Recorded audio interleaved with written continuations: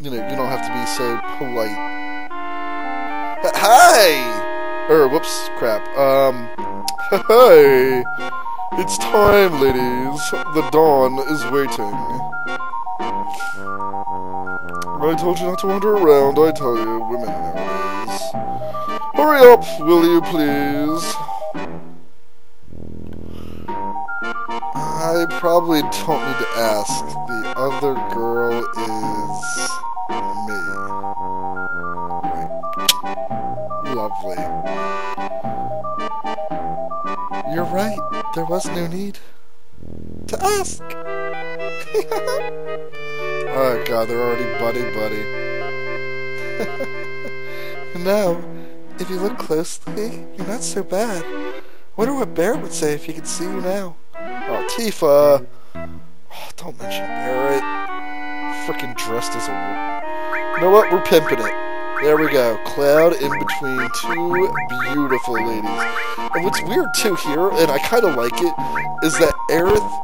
Like, it's the way that the light is on Aerith's profile, and the fact that she has a white background, so the color scheme is kind of skewed, but she's supposed to have light brown hair, and Tifa's supposed to have a little bit more darker brown hair. But so here it almost looks like she has white or grayish hair, which one of the whole reasons I also fell in love with her, because I thought she was more, I don't know how else to say it, but like an anime style, where they have, oh crap, I forgot to buy her a mithril armlet. Oh well, whatever. Not really gonna change much. Alright. So here, there is an option for remove all, which I've not gone into this, but this allows you to remove all the materia at once. Exchange means that I could exchange it from person to person, and let's say I wanted all of Cloud's weapon materia to go onto all of Tifa's armor materia slots, you can switch them in here, or if I just want all of Cloud's materia to go to Tifa, I can just do direct, like that.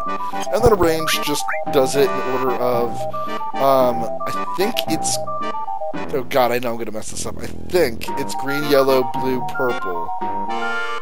It could be green, blue, yellow, purple. But we haven't seen yellow materia yet, so I will explain that later. So first things first, we're going to put a restore all onto Cloud, and then we're going to put, oh wait, no. One of those needs to come off. I think. I don't know. Ice, and we're actually going to give this cover to Tifa, because now Tifa is behind in terms of limit breaks. Cloud's always going to be in our party, so I'm not even going to bother, like, leveling up his anymore. I'm trying to think, actually. You know what? No, let's do this. Vet down, weapon up. If I remember correctly,